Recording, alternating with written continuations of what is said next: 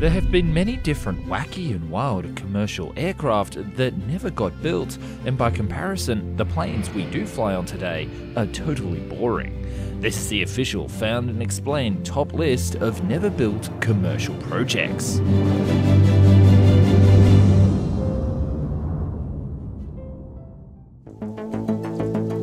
Starting off our list the right way is the Hawker-Siddeley HS141, the short-range jump passenger jet.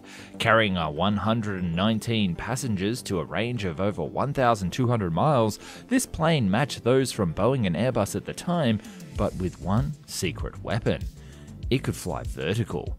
With 16 fans built into its wings, this insane plane design was set to change the way we travel, how city airports were designed, and believe it or not, make air travel 10 times safer. But because of the oil crisis of the 1970s, this fuel-hungry monster was deemed way too expensive and put out to pasture. Next up, we have the insanely large and versatile Lockheed L-500. This plane was the civil version of the C-5 Galaxy and was designed with all sorts of madness. This plane was so big that you could take your car with you as luggage and fly to Europe for only $75. It could transport 1,000 passengers, take off and land on any surface, and had the sinister motive to force rival Boeing into bankruptcy and end the development of the 747. It also was marketed to car dealerships, being able to fly cars from automakers in Detroit to sales lots anywhere in the world, carrying 100 cars at a time to fill any market demand. Of course, a few car yards go through 100 cars per day, but this was only the top of the iceberg for the issues with this aircraft. Rather, the plane had too many military features that were totally unnecessary for passenger use, such as landing on dusty, half-finished airstrips near the front line with its high wing design. I can't imagine that the plane would have come under fire trying to land in Detroit, although I'm sure there's a joke in there somewhere. In the end, it was too heavy, too short range, and the 747 beat it in fuel economics. Speaking of the 747, you bet that Boeing always planned to one-up Airbus, and the 747X was to be its ace in the hole. 2 decks down the length of the plane and carrying over 650 passengers, this 1990s proposed version of the Boeing 747X would have not only been the biggest passenger aircraft flying in the sky, but it would crush the efforts by Airbus to build their own double-decker forever. But why was it never built? Technology moved too fast. Boeing saw the future of engineering with the 777 and wanted to bring these aviation advancements to the legendary Boeing 747 program. This next-gen tech actually doubled the budget for the 747X to $5 billion and made it no longer share commonality with previous Boeing 747s, making airlines like Lufthansa walk away. With airlines well aware of the new Airbus A3XX program in the works, they were happy to wait until it was released. The series didn't get any orders, and by 1997, Boeing pulled the plug. Boeing's Vice President Mike Blair said at the time, "We could just not make a business case for it. The small size of the market meant the money that we would have to spend on it just didn't make sense." But they wouldn't be the only builder to make a double-decker passenger jet. The McDonnell-Douglas MD-12 was the first attempt at replicating the Boeing Jumbo Jet 747 success, and they thought, why not just make it bigger? McDonnell-Douglas envisioned this aircraft would be used for transatlantic travel between London and North America, as well as to ply a trade in Southeast Asia with its high populations. The high-capacity version would have likely been directed at the Japanese domestic market, and it would have been a freighter as well. The concept was launched in 1992 with much fanfare and with a heavy marketing campaign, with plans for a first flight of the MD-12 to take place in 1995 and delivery in 1997. However, despite all the press, no airline actually came through with a solid order, and MD was quickly merged with Boeing, ending the project. But this wasn't the only zany aircraft to come out of that era. Lockheed actually has 2 aircraft on this list, and the second one is much bigger than the L-500. Meet the Lockheed-Martin Very Large Transport, an insane aircraft designed in 1996 that was bigger than a 747, carried more passengers than the A380, and would have dominated the skies. It would have been able to carry entire cargo containers, and they would need help from both Airbus and Boeing to build this monster. But I don't want to spoil the main video on the channel, so go have a watch of that right now and subscribe to not miss any more. Speaking of big aircraft, this one is bonkers. It's half boat, half plane, and called the Aerocon 1.6 Wingship. By flying over the surface of the water on a bubble of pressure, it would be far bigger than an aircraft that we have today and far more fuel efficient. It was so large that it was essentially a flying city with enough seats for thousands of passengers, enough room to house everything from hospitals to 5-star dining, or given a military application, hundreds of tanks and perhaps even carry nuclear warheads. But like many of the planes on this list, the Aerocon Wingship was simply too big, too technically risky, and too expensive.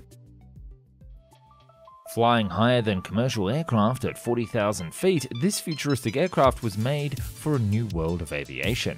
The first biggest advantage of the Sonic Cruiser and its namesake was its speed. It was designed to be a subsonic aircraft flying just under the speed of sound, around 10 to 20% faster than a normal jet aircraft. But that would mean an 8-hour flight was only 6 hours, and that was a real game changer against normal planes flying across the Atlantic. But it was never built due to rising fuel costs, and its technology was rolled into the 787 that we use today. But it wouldn't just be the Americans that were thinking bigger is better, and one company came up with an incredible aircraft called the Sukhoi KR-860. Bigger than both the 747 and A380, this extreme passenger transport was planned to carry over 1,000 passengers using escalators to move them on and off the plane, entire rail cars with cargo, and even carry liquid petroleum gas, which it could use as its own fuel supply. It's the perfect blend of Western engineering and post-Soviet Russian ingenuity, but it never got built. Taking a step down in scale was the superb FMA IA 36 Condor, famous for having 5 engines in its tail. Built to be the new plane of South America, this aircraft could have eliminated the dominance of Boeing and Airbus from the entire continent. Although the choice to have the engines in the tail was certainly interesting. Imagine those passengers sitting right in the middle was effectively a ring of engines. The noise would have been deafening. Add up all the heat that would have come in and fight, and these passengers would have been sitting in a section that was definitely loud, hot, and dark. Super economy, perhaps? Talk about the flight from hell. Interestingly, and unlike many others on this list, it wasn't economics that eliminated the Condor, but politics. A change in the government of Argentina changed the course of history, and this amazing aircraft was never built.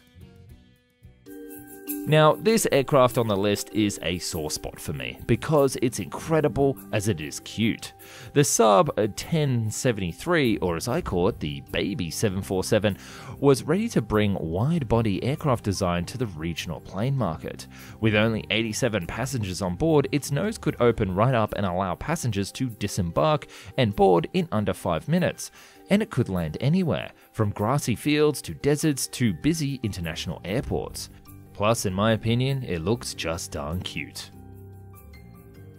Before we get to our number 1 on the list, there are some special mentions that didn't really deserve their own category, but are noteworthy anyway. While the 728 jet would have been an absolute game changer for aviation in Europe, the fact that it was betrayed by those who made the orders to eliminate the competition proves that it was never a golden child. As well as being one of the lowest viewed videos on the channel, shows that the curse is still going strong. This plane would have filled the entire 50 to 130 range market, beaten the Airbus A220 to the market, and taken rival Embraer head on for Europe. There is also what is called the plane train. Now, I hear what you're saying, Nick, this isn't a plane, it's 90% a train. But it's actually only because of the rise of planes that this train design, more efficient, quieter, and much faster than trains at the time, could exist. The only issue was totally rebuilding the rails for this creation, something that almost happened, but egos got in the way. Again, if you want to find out, you can check it on the channel. There are two other planes that nearly got made based on existing aircraft, the 7J7, J for Japan, and the Boeing 747-500. These planes use what is known as propfan technology, combining the very best of jet engines with turboprops.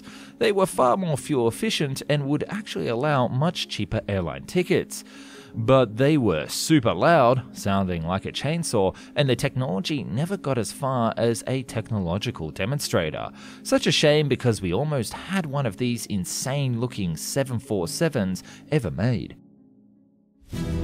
And lastly, I haven't mentioned any of the supersonic aircraft from this list. Let me know if you want me to do another video just focusing on all the supersonic aircraft that we lost. Now for our number one never-built commercial aircraft, we have the Tupolev Tu-404. One of the most insane large aircraft designs didn't come from the West, but from the heart of Russia. It could carry 1,200 passengers over 2 decks, actually inside of the wing itself, and would need 6 powerful engines to get it into the air. But it never made it past the concept stage and would forever be a major could have been in the world of aviation. For power, the aircraft would have either had 6 propfan engines, yes, the same ones that were proposed in the Boeing 747-500 and the 7J7 we just mentioned, or 6 turbofans in the rear of the fuselage. The former being offered as it would be cheaper and more available in the new Russia at the cost of fuel efficiency. The passenger cabin would make up around 1/3 of the interior space of the wing and would be split into 6 double-deck sections for a total of 1,214 seats in all economy. But there would have also been a movie theatre, lounges, spas and more, all with high degrees of noise cancellation. But we can't imagine that it would have been the most comfortable. You see, because the plane was so wide, there would have been few windows per passenger and it would have been rare to get a window seat. And that the way the physics works on a blended wing aircraft means that every time you turned, you would feel extreme G-forces. And lastly, the fact that there are 6 gigantic engines above you in the back of the cabin makes it seem like a hot, dark, loud nightmare, just like the Condor. At the end of the day, it's pretty obvious to see why this super blended wing design never went ahead. There simply was no market. What do you think? Which planes do you think deserve the number one spot? Let us know down in the comments.